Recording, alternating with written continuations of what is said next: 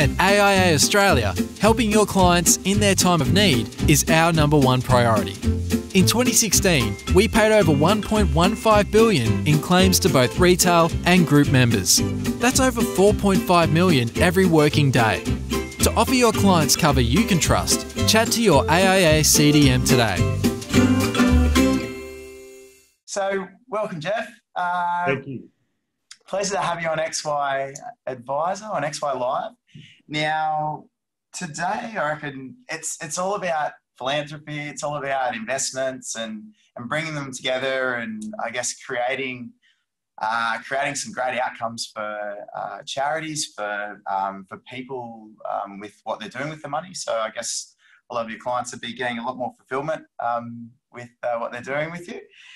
In terms of why you've gone into this space, what's been the driver of getting into philanthropy and the take that you've had on it? Look, I suppose what it is with everyone, as you move up the Maslow's hierarchy of needs in terms of you get enough money for food and shelter, then you get to a situation where you're trying to work out how you can give back to the community you operate in. And, I've always been a big believer in that. Go back 25 years ago when I was a stockbroker, I sort of set up with some other guys the Australian Stockbrokers Foundation. Then when I became a fund manager, I set up the Australian Fund Managers Foundation. And 20 odd years ago, I set up my funds management business. And then, as the business has grown, we probably to summarise that, we look at three things. We're trying to make a difference at Wilson Asset Management in terms of, one is returns for shareholders or investors. Secondly is to give back to the community we operate in. And thirdly is to be a voice or look after and support our retail investors, which sometimes they don't have a voice. So that's how what we're trying to achieve. But in terms of from the philanthropic side, when I saw this structure, which we're going to talk about today, the future generation companies, I saw this set up about 5 years ago in the UK. Okay. What an amazing structure that I can bring back to Australia.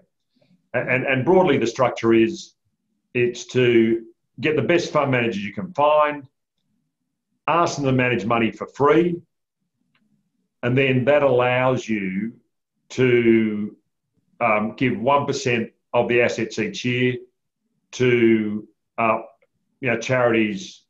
And the deal for the structure is a cracking structure because the fund manager does it. It costs the fund manager nothing more. Like we manage $2.5 billion. If we manage another $100 million for free, all we've got to do is buy a few more shares each time we're buying shares or selling shares. Yeah, it doesn't actually cost us any money. So it's not such a hard thing to get the fund manager to agree. And then the fantastic thing is, the two big winners out of this are the investor and also the charities or the not-for-profits. So the investor, instead of investing with the smartest managers that we can find, some investors can't get access to these guys. Some of the funds we're in are actually closed. And even if they can get access, they have to pay fees which are a lot higher than the 1% that goes to charity. I mean, take ourselves, we charge a 1% management fee and a 20% performance fee. So with the funds we manage for future generation investment company, we give the 1% back to the company and we give the 20% performance fee back to the company. Yeah. So you're actually getting money managed more cheaply than you would by putting it with the fund managers. So it's how are those conversations, Geoff? or asking the fund managers to do it for free. Yeah. These guys are used to getting paid a bit, and you're taking away the money. well, no, but they still get paid on everything they manage. So there's actually no disadvantage to them. And I mean, initially it was a tough call, and in the early days, I'd ring them up and say, "Hey, look, I want to hit you up for something," and then they immediately freeze, because they think I'm going to put my hand in their pocket and take some money out. Yeah. But then when I say, look, I'd just like you to give us, say, $50 million of capacity and don't charge us, then it's a lot easier decision. And what's blown me away was the incredible sort of generosity of all the fund managers I asked. Initially, they all said yes. And in the end, a couple of them had conflicts. And so, they mightn't have gone, they didn't go ahead, but they were all so positive. And it's, you're putting together, you're bringing the money to this, so they're not having to go out and talk to people and get the investors in. This is something you guys are doing with future generation, essentially. Yeah. Well, that's right. And see, our business is listed investment companies. The 2.5 billion we manage is all in listed investment companies. The largest being WAM Capital. So when we set up, future generation investment company FGX and future generation global FGG, one with Australian managers FGX and FGG with global managers, it was it was just a really good structure for them just to give their expertise to, and for the shareholder to get a great benefit, and for the not-for-profit or the charity to get a great benefit, because they're getting an annuity stream which isn't costing them a fortune to raise the money. We've all heard about these charities raising money and spending 50 cents to get $1.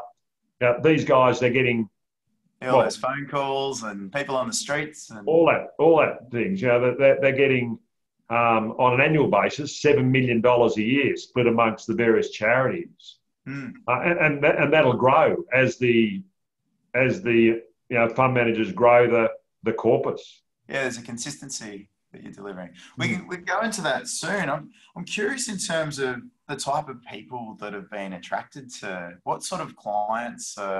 Is there a certain type of person that you've noticed is more common than others that get attracted to this sort of setup? In terms of the group of investors that love listed investment companies, are self-managed super funds.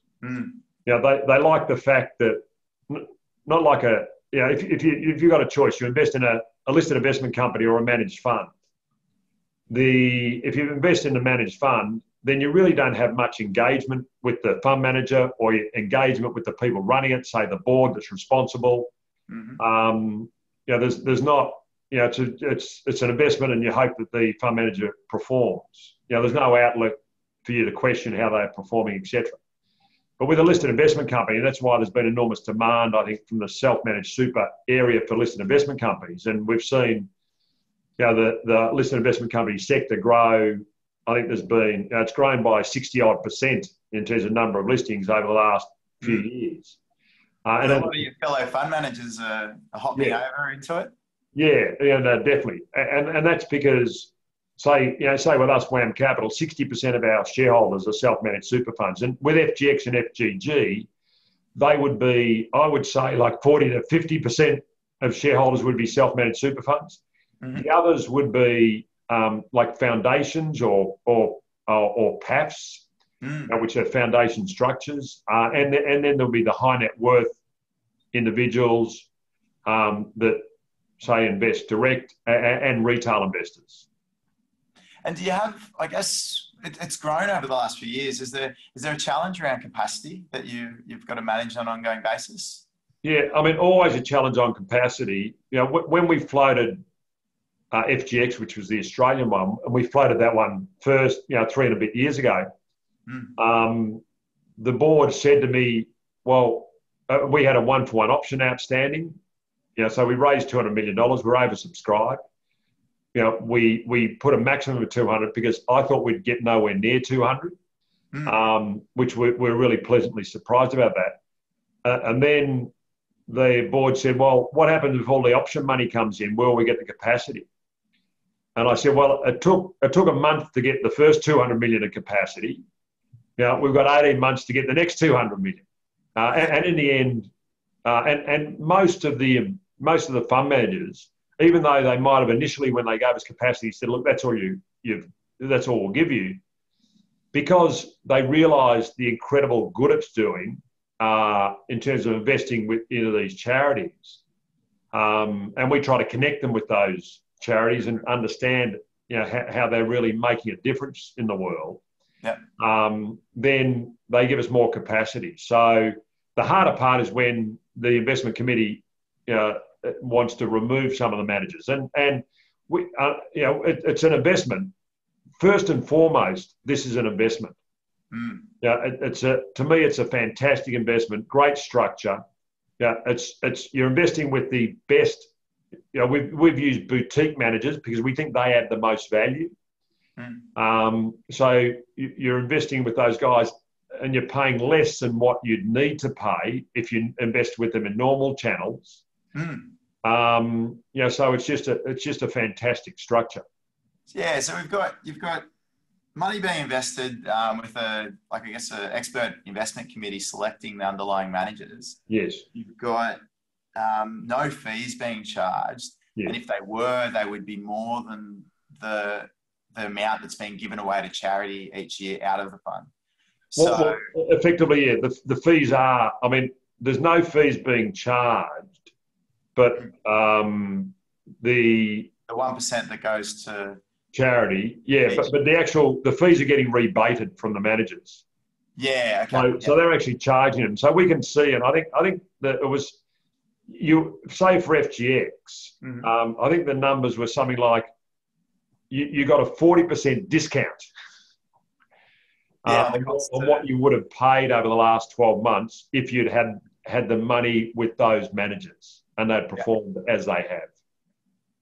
Yeah, it's a pretty, I don't know, if you're a logic person, you're looking at that and going, well, shit, even if I don't care about charity, to me, my cousin, who's a great cynic of the finance industry. What are you trying to sell me, Geoff? What are you trying to sell me? No, he said, I've worked it out, Geoff. You personally want to invest with those managers, but you don't want to pay performance fees.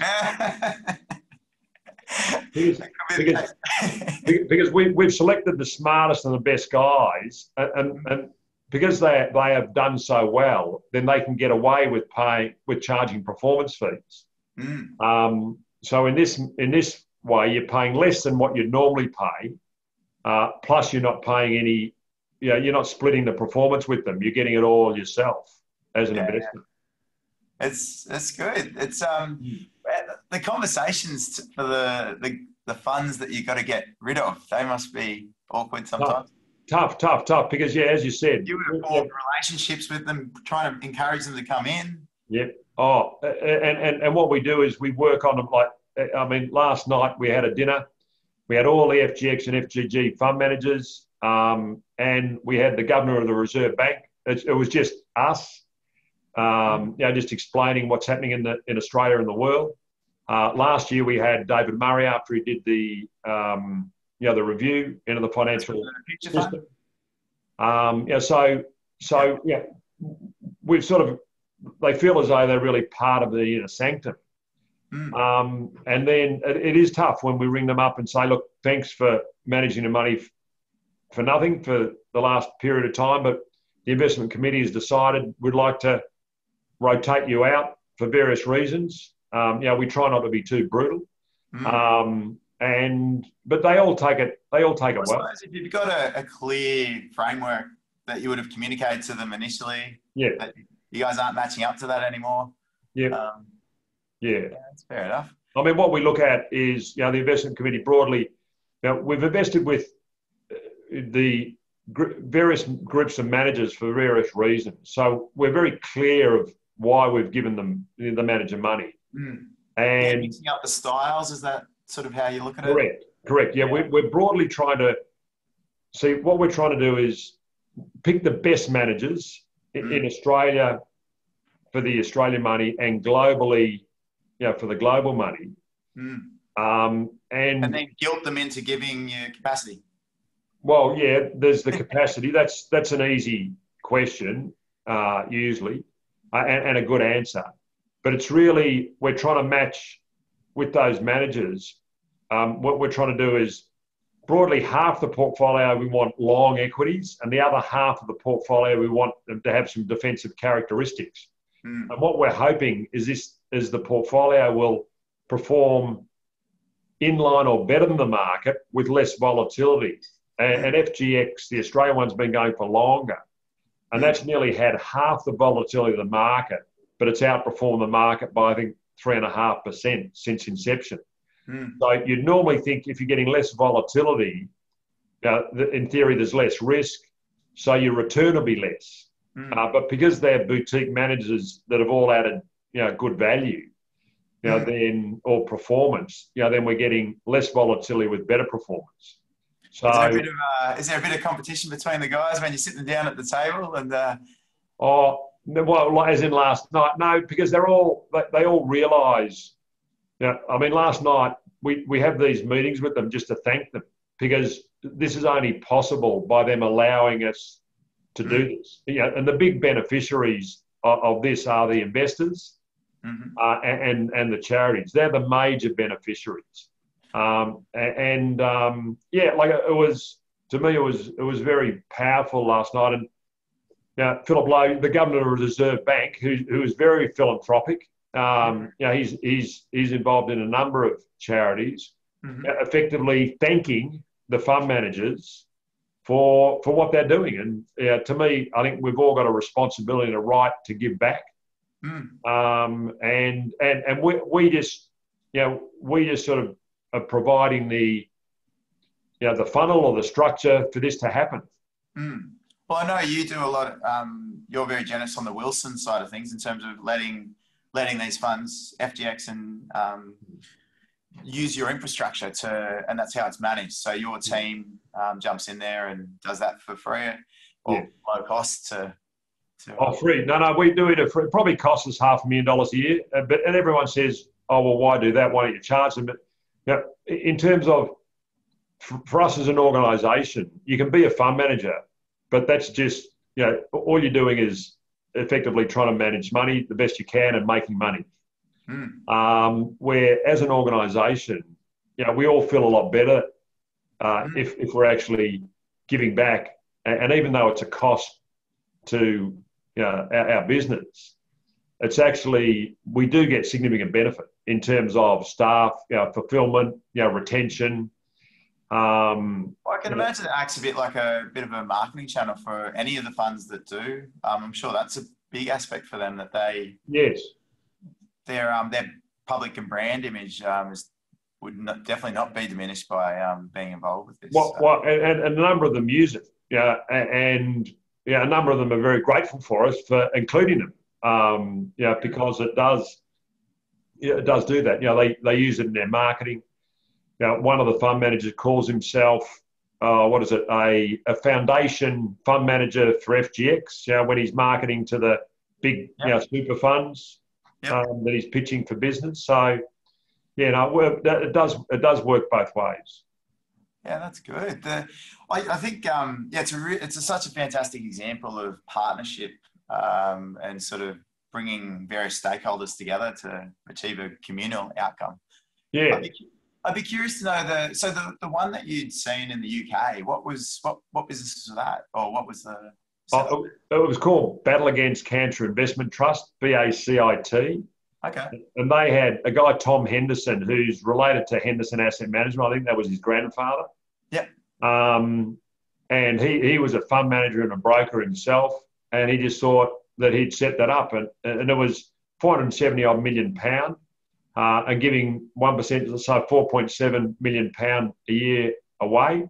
Half of that money went to the not-for-profit, which is the Institute of Cancer Research, and the other half of the money went to about 16-odd charities. Since then, he wants to really turn the dial on cancer research and health sciences, and he's done a deal with the Wellcome Trust. And now it's nearly £1 billion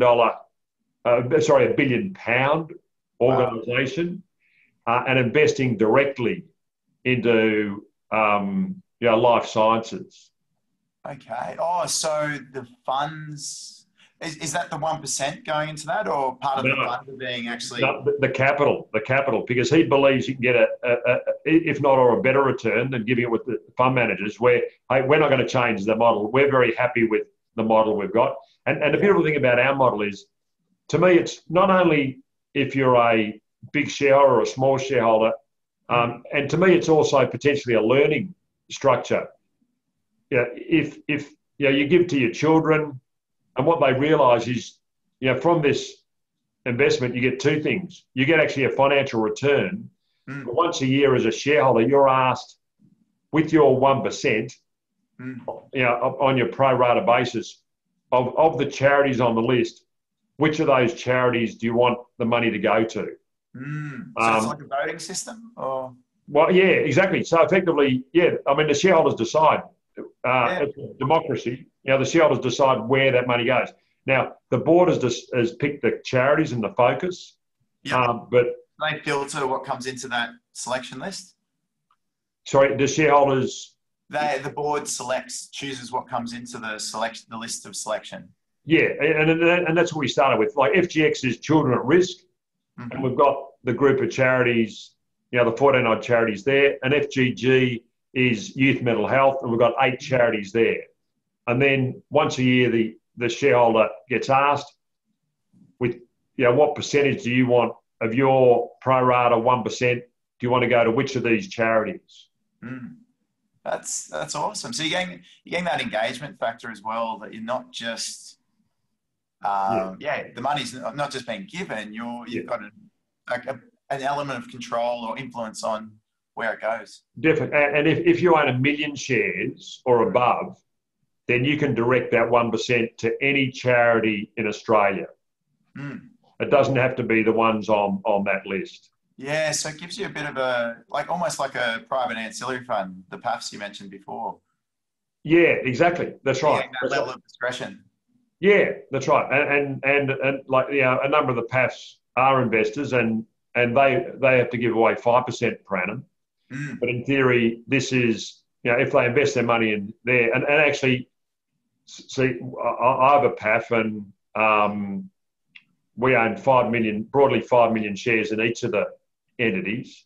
That is our investment portfolio, because to me, we pick the smartest and the best fund managers for both entities.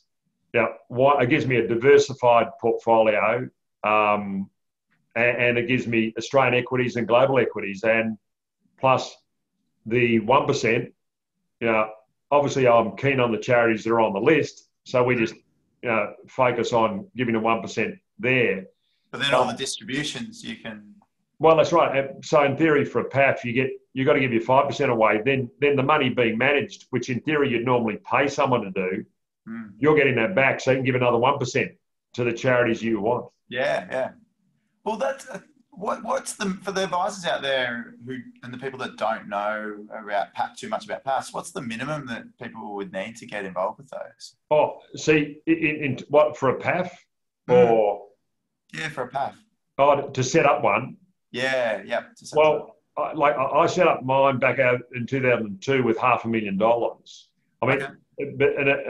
The cost of the auditing, and there's some administration costs, but pretty much, they now have structures that, sort of more public ones, rather than the private, where you can ancillary funds. Where you can just be where all the costs are sort of grouped. So you can just put in a small amount of money. So they're good structures. But in terms of investing in FGX or FGG, it's just like a share, trades on the stock market. They're both cheap. Yeah, they're both cheap at the moment. I'd say the live NTAs. We announced the NTA on a monthly basis. Around the 14th of each month, after the end of the previous month, and I'd say the NTAs live are around that. Like $1.18 to $1.20, and they're both trading around that $1.13, $1.14. So you're not only getting good managers, but you're getting them slightly cheaply. Yeah, then if you invest in a unitised vehicle directly with them. Yes, yeah, that's right. Is that I suppose we could go down the path of discussing the trading of listed investment companies, but I guess I wouldn't mind going back to the English business you mentioned, because that's going into a space that's a little bit different. That's sort of what you may call impact investing, where there's a certain social benefit that's being determined and part of the filtering process of where the money goes. Yes. So they've designated that these businesses, I can't remember exactly what space they were in. Life sciences. Yeah, life sciences. So is it almost like biotech companies that they've sort of seen?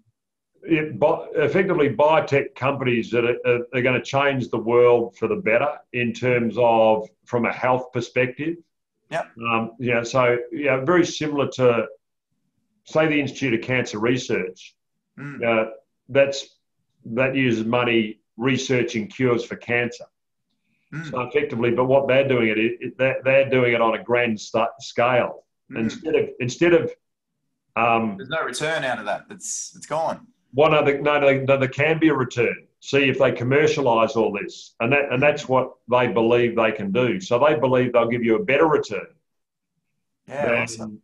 Than investing. To me, that's, hey, look, I respect Tom immensely, and when he did it, I rang him and said, "Why are you doing this?" And he said, "I think it's going to, really move the dial more. It'll make more of an impact, and the investors will get, if not as good, maybe a better return." Do they lend a hand with their expertise in that process as well, or? Well, they actually merged.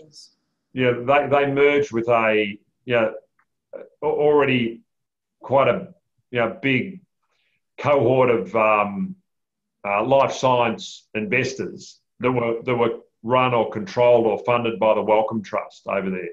Yep. So that's how it's playing out. Could you see a similar move over here in the future? No. Okay. Well, it's just to me, it's just a simple model we have. We have the fund managers managing your money pro bono, 1% going to charity. Everyone's a winner. It's a win-win-win. To me, we could make it significantly more complex, but to me, life's too short. Oh, sorry, you just lost me. My speaker dropped up. Yeah. Yeah. So Geoff, I guess some of the things that were interesting. So the communications out to clients around what's going on. You give regular communications. That's a big part of what. Yeah. Well, I mean, it probably comes back to listed investment companies. How do you get a listed investment company to trade at NTA or a premium? Now, firstly, you got to perform. Secondly, provide a reasonable yield. And the great thing about the listed investment company, another reason why the self-managed super investors like it, is because they can pay the yield out over time. Where a trust structure, you put your money in, say they're up 30% that year, then you get a big 30% payout, and then they might be down the following year, you get nothing. Where with a listed investment company, you can smooth it, give them a 5 or 6% yield on an ongoing basis over 5 years. Or with a bit of luck. Do you manage the distributions? Yes, that's right. That's right. Okay. So that's a positive. So that's what the structure. So the yield's important, and then treating shareholders with respect is important. And I know you think, oh, well, it's just basic, but a number of companies or directors make mistakes where they sort of raise money at inopportune times. They use bad structures. They do placements at discounts to NTA. It's incredible how naive some of them are. And then the fourth thing is just to communicate with shareholders and have a marketing strategy to get new shareholders. And it just takes time for the shareholder base to tighten up. And we found that with WAM Capital, say 20 years ago. In the first couple of years, we traded at a 20% discount to NTA. Jeez. And over that first 2 years, 35% of our shareholders sold out. And over that first 2 years, it was fascinating. On the dollar that we've floated the shares at, we paid a 12-cent fully franked dividend the first year and a 14-cent fully franked dividend the second year. We just had a couple of cracking years. Wow. But even so, we're still at a big discount. And what I saw there was it's just people have bought this share and they don't know what it was. And they didn't know what we were. They didn't know that an investment company is a diversified portfolio. It performs gradually over time. So once they've all sold out, and then you get people that believe in what you're doing, the share register tightens up, the share price trades around NTA if you're lucky, and may go to a premium. To me, it's a bit crazy at the moment. WAM Capital's trading at about 25% above what the assets are worth. Oh, wow. Yeah, so that's extreme. It's expensive. The market making. So some of the new listed investment companies, they've got a market making going on where they match it or at least give a floor to the price so it doesn't go below the NTA, and they do that daily. Have you brought that in at all with any funds? That's more the the exchange managed funds. Yeah. We haven't done that because you can do buybacks and LICs, but you can't market make. Yeah. Okay. Yeah. Well, and what will happen is with FGX and FGG, to me, it is a great buying opportunity at the moment because you're buying them below NTA, and the share register will slowly, because they're new companies, the people that bought them for the wrong reason will sell them, and other people will buy them, and they're getting them slightly cheaply now. When you get, if it does eventually get back to the NTA, you're getting a free uplift in valuation. Yeah, there's 5%. Well, you're buying $1 of assets. Sorry, you're buying $1 of assets and paying 95 cents. Yeah, it sounds like a good deal to me, especially when you're giving to charity at the same time. Well, and you're paying less than what you'd pay a normal fund manager. Yeah, I mean, it's nearly too good to be true, but the reason it works... What's the catch, Geoff? What's the catch? The reason it works is because the fund managers, their business model is scalable. Like if they were, workers that, got paid by the hour, then it wouldn't be scalable. So it's just a function of, finding a business that it costs nothing to manage more, and then of course you can get them to do it, philanthropically. It's a win-win. So what's the hardest? How about Hamish? Because Hamish is tough work to get over the line. I know you got Magellan in there. Oh, sorry. Did he put up a fight? Do you say, I've got to make a bit more money before I let you guys have a bit of capacity? Is that what was going on? No, Hamish Douglas, Hamish was fantastic. Was it 2.5, 3 years ago when we went down to meet him? He said, look, around the same time, I think they'd done an ETF. Since then, they'd done a listed investment trust. And he said, hey, I think it's a fantastic concept. Love to be involved. So it was a very easy... they've been great supporters because we've got, Frank, runs their distribution. He's on the board of FGG. So we've got a very close relationship with them. Yeah, nice one. Is there any stories you've got of more challenging people to get on board? Is there a certain time frame that you'll try for and then give up? There was one fund manager we wanted on board. It only took us 2 years, but to me, all things come to those who wait. Yeah. Well, I'm presuming you roll Louise out there, and she just sweet talks them. You just got to send her out a lot. That's all. Yeah. They all realise that it's a great product and it adds real value, and they all realise it's an opportunity for the community to give back. The funds management community. That does, you don't see too many poor fund managers. No. Well, they don't stay fund managers very long if they're poor fund managers. Okay, so what with the decisions around what these funds were, was this something that you got the board together and then you guys chose what sort of causes, or is this something that you were driving from your personal preference? Our personal path that focused on children at risk. So when we did FGX, the Australian, the fund with the Australian fund managers, the focus was the actual Wilson Foundation, our foundation, was the one that selected the charities, and it was children at risk. And then when we did the global fund, we were fortunate enough to have Louise Walsh, who had just left Philanthropy Australia. As soon as she resigned, I rang her and asked her if she wanted to come and be CEO and help us raise the money. And soon after, Chris Donoghue, who used to be, he resigned as being the CEO of PM Capital. And I offered him the opportunity to be CEO. And it took Chris, it took him a minute to say yes. But Louise, it took a little while, but I offered to Louise first. And then Louise said yes, so then they were both CEO for a period of time. But they had different skill sets. So Louise was good on the philanthropic side, and Chris was great on the fund management side. He'd floated a couple of listed investment companies, so he was a great asset. And then after we raised the money, then Chris set up his own business, which is called Seed, which helps raise money for listed investment companies. And and Louise stayed on as CEO.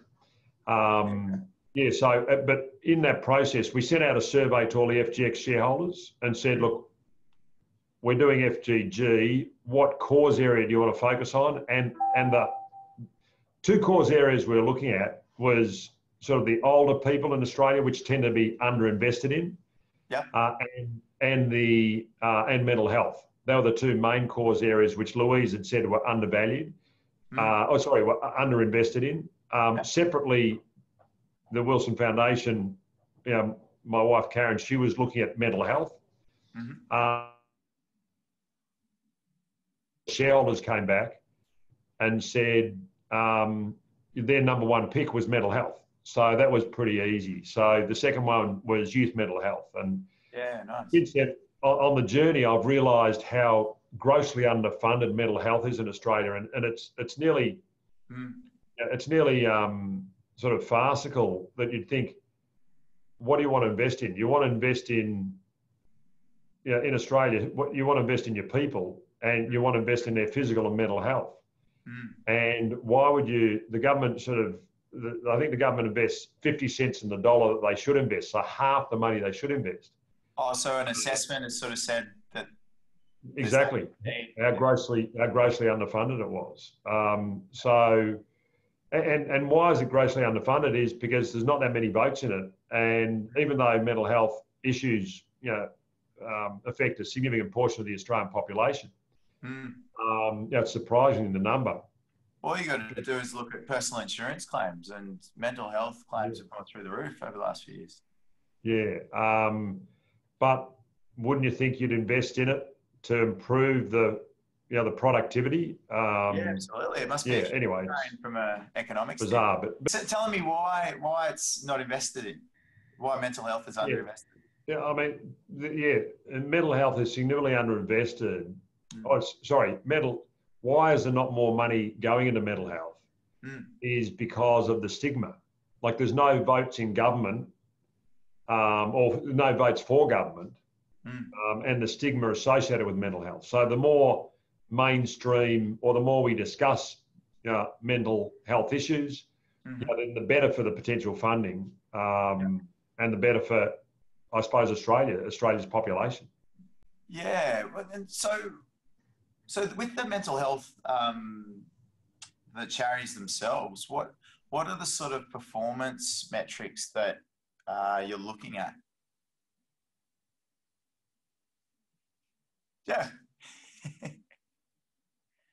Are you guys on? Oh, I still can't. Yep, just the sound. Yep, gotcha. Are you guys on the new NBN? Is that what's going on? How are we going? Yeah, I can hear you loud and clear. Oh, hello, Geoff. Okay, well, Geoff hasn't been able to get back on. For those who may have missed the specific businesses we were talking about, the business that Geoff created was Future Generation Investments. So if you look up Future Generation on Google, it'll come up with the Australian and the global share funds. It's pretty cool. It's been on my radar to go into my portfolio for a while. It's just got so many good qualities in the mix in terms of, I really think it can be great for engaging I guess, bringing people into their money a bit more, and the engagement, especially around voting for which charities the money goes to. A number of clients I've dealt with in the past have wanted to, I guess, have investments that had more of an impact, that had a bit of was giving back to the community, and are really conscious of that. So there is definitely a market amongst our clients, so a subset of clients that this sort of option would be quite appealing. And for even the ones that just want to make money, it's still a great investment proposition, because you're essentially getting net. You're paying net less than what you would if you were investing in these managers underlying anyway. So yeah, really cool thing to check out. Geoff, thanks for coming on. For those who haven't registered yet in Sydney, we've got the XY Advisor event coming up in a couple of weeks' time. So jump on the Facebook group. It's got a link through the Eventbrite, and looking forward to having everyone there. It's going to be a great night with FinTech and learning a bit about what's coming up next year. So to that extent, have a great rest of the week.